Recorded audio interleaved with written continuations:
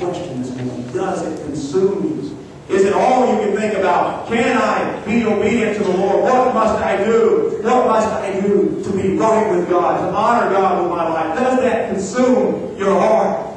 Are you caught up in this world and the things of this world? The righteous will live by faith, as Paul said. You will live by faith. Now look at verse 18 with me. For God's wrath is revealed from heaven against all godlessness and unrighteousness of people who by their unrighteousness suppress the truth. Now here, God's wrath is revealed in the gospel. I think it can be a major mistake if we neglect the severe side of Christ Jesus' teaching.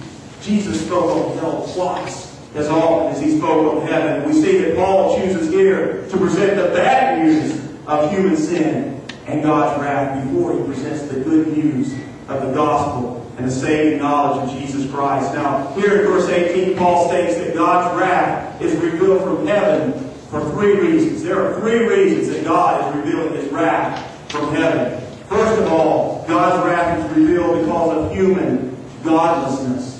God's wrath is revealed from heaven because of human godlessness. Now, the inexcusableness of godlessness is Paul's first major topic in this epistle. The Bible never makes any attempt to prove the existence of God. Did you know that? The Bible never makes any attempt to try to prove the existence of God. God's Word begins with that grand statement, in the beginning, God created.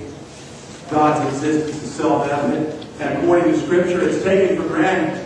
And in Psalm 14:1 and Psalm 53:1, the person who says differently is simply called a fool by God. If you say that there's no God, you're called a fool by God. And the rejection of God in the form of atheism is not that a man cannot believe, so much as that he will not believe. That is the rejection of God. Not that man cannot believe, but that he will not believe. And of course, God's anger is kindled against those who deny Him. God's anger is kindled against those who ignore Him. And God's anger is kindled against those who resist Him. So first, God's wrath is revealed from heaven against human godlessness. Secondly, God's wrath is revealed from heaven against human unrighteousness. Remember, righteousness is a right relationship with God. Unrighteousness is a wrong relationship with God. Godlessness is chiefly a sin against God, and unrighteousness is also a sin against your fellow man. Unrighteousness is the condition of not being straight with God and not being straight with your fellow man. Adam and Eve sinned, separated man from God. Cain's murder of Abel, his brother, separated man from man.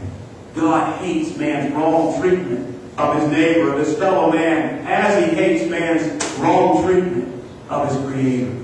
Now think about that wrong treatment of your fellow man. I think that displays your treatment of God.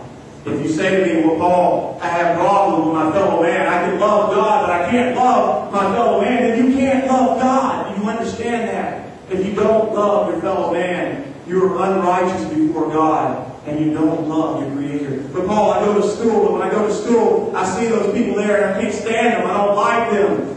And you have a wrong relationship with your fellow man. You are unrighteous. You go to work and say, oh, I've had trouble with everybody at work. I can't get along with them. Then you're not right with God. Do you understand that? You should have a right relationship with your fellow man. And you also have a right relationship with your Creator. And thirdly, God's wrath is revealed from heaven against human unbelief. Paul said, people who by their unrighteousness suppress the truth. Now God will hold each person accountable for certain basic truths about himself and the intentional rejection of these truths and unbelief. Now think about evolution. When you think about these places that we set up, we have displays, these museums. And in these museums there are displays, and sometimes they'll take one tooth and they'll create a whole man out of that one tooth, and they'll tell you, well, this was Nebraska man, whatever it may be. And of course that's a lie, and they know it. They know evolution's a lie, but they will continue to propagate this lie before you. You cannot walk in nature, we'll talk about that in a moment, and not see a Creator unless you are a fool. You have to be a fool. Very unlogical in your thinking. Because if you're logical in your thinking, you cannot accept evolution, biology. It would make you a fool before God. Last week, we looked at the first 16 verses. Now, that along with verses 17 and 18 have introduced Paul and his wonderful message to us. Now, the rest of Romans will be an expansion of this introduction. Now, moving right along, verses 19 and 20, we have willful blindness among the lost heathen or the pagan.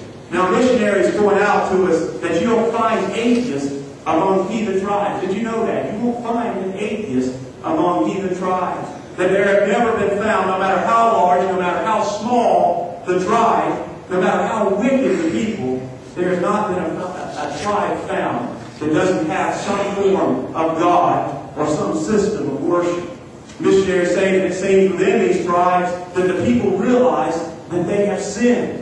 They realize that they're sinners. And they seem to understand that their sins must be punished. And these tribe members seem to fear punishment as well as death, as most people everywhere do.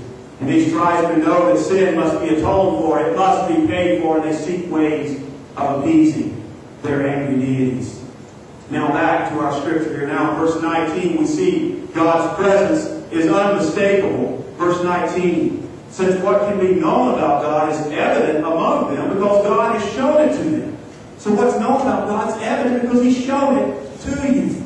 So Paul's first point here is that lost heathen is not without evidence of God's presence. And according to Scripture, all nations come from one original family. It makes logical sense that all nations once had some knowledge of the truth originally given to mankind. Archaeologists and historians, both in their respective professions, have to come to terms with the fact that the different groups, the different peoples throughout time, all of history, have some system of sacrifice in their religions. It seems that there are sufficient similarities that exist that demonstrate a common origin in a God-given revelation to the human race just after the fall.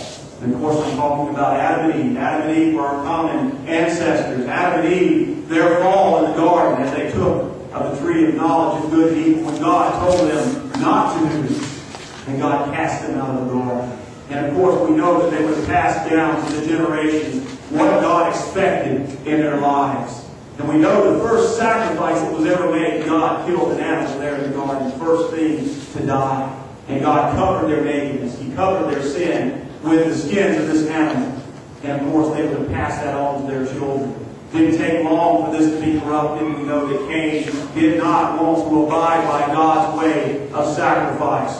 The original soil would have been corrupted and perverted as mankind lapsed more and more into paganism. And this was reflected in the systems of sacrifice prevailing among the polytheistic neighbors of Israel. And as Israel became a nation, and as they're in the Promised Land, they see all of those nations around them, and the peoples around them, sacrificing, but they were sacrificing in a way that was corrupted and perverted. Many of them were sacrificing their own children.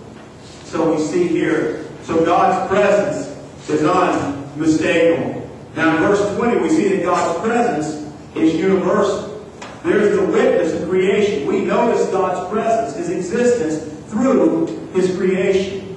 Verse 20, Paul declares, from the creation of the world, His invisible attributes, that is, His eternal power and divine nature, have been clearly seen, being understood through what He has made. As a result, people are without excuse. So first of all people are exposed to the witness of creation, to the witness of nature. It is the expectation of God that mankind learns from the creation truth of His eternal power and truth of God. The proper understanding of these two truths should invoke a desire to praise God and to please God. Psalm 19 affirms that. The heavens declare the glory of God, and the skies proclaim the works of His hand. It goes on to say, there is no speech, there are no words, their voice is not heard. The heavens declare the glory of God.